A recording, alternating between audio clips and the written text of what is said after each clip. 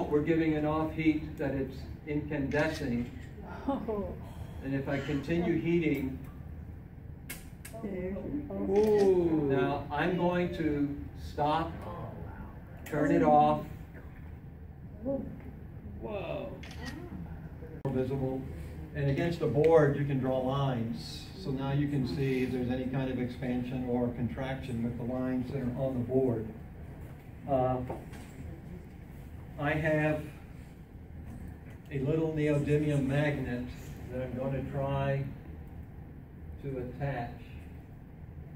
And I'm going to take a paper clip and see if I can get it to hold. There's a point in any ferromagnetic material called a Curie point. If you go through the Chem13 booth, they will give you a Canadian nickel that's actually made out of nickel, which is magnetic. You can heat it up to its Curie point and it will cease to be magnetic and it will not be attracted to a magnet.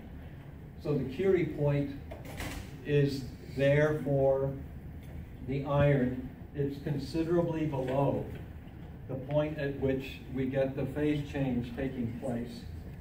So then the scarier part,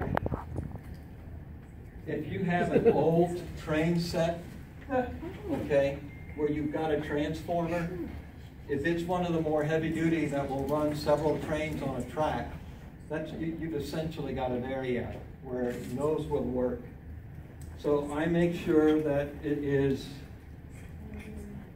completely off. Generally, I have respect for electricity. I will have the fuse removed.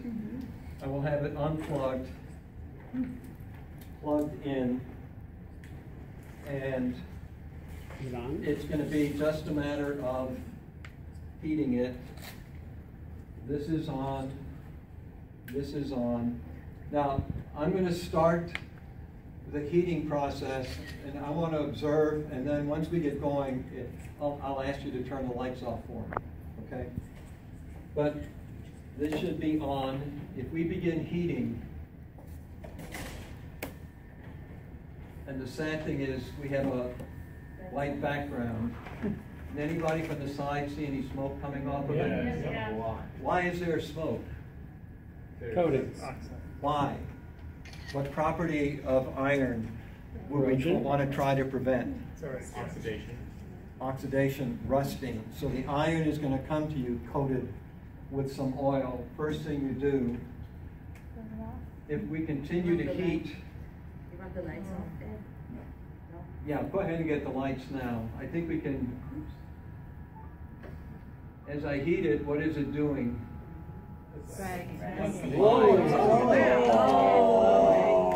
So now we're giving enough heat that it's incandescing.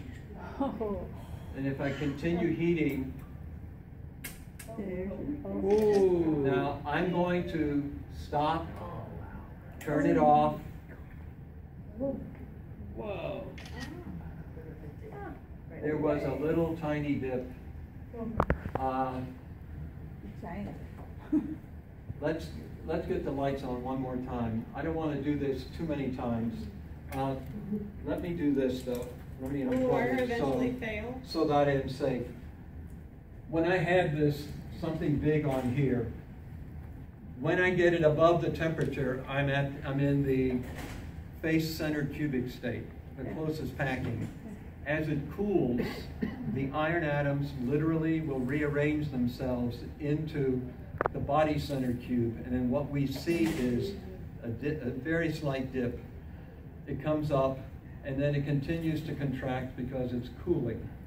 Now, what I'm going to do is, I'm going to just, it's not hot, I'm going to crimp, and I don't know if you can see, I've got black stuff on my fingers, so if I heat an iron wire hot enough, I've got all of the rust on it. And let's do this one more time and see if we can actually see a nicer dip. Normally I have it a little bit longer than this. Will it eventually, will it break? Will it dip enough? I try not to. Live wires. We did it 6 times in Alabama after crimping it, and it finally broke, and the wire just sags. It doesn't. Those of you over there are not in danger. And you didn't lost its magnetic properties too. Pardon? And you didn't even lost its magnetic properties. Oh, now, if you notice, well, looking at something else, you saw that the magnet. Now, what did you notice where this was touching and where the magnet was touching as it heated up? Anybody notice anything different in the color of where it touched? Darker. I didn't actually see it, but I'm assuming. It's darker. Good assumption. Maybe you'll see it this time. Since the weight and the magnet were touching the metal, they were acting as a heat sink.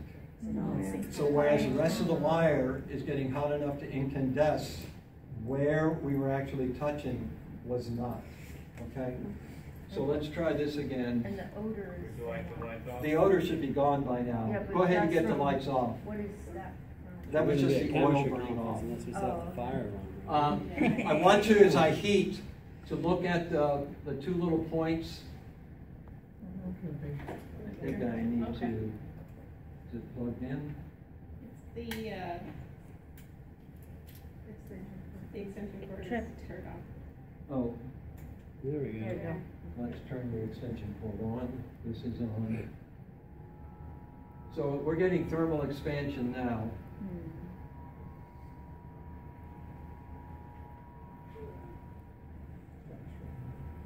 Now look at the globe. Where I crimped it, I had removed the rust iron oxide, which is a ceramic. So you're seeing it less bright this time because now it's shining through the layer of the rust. Yeah. You see the dip? Yeah. That's what excited me.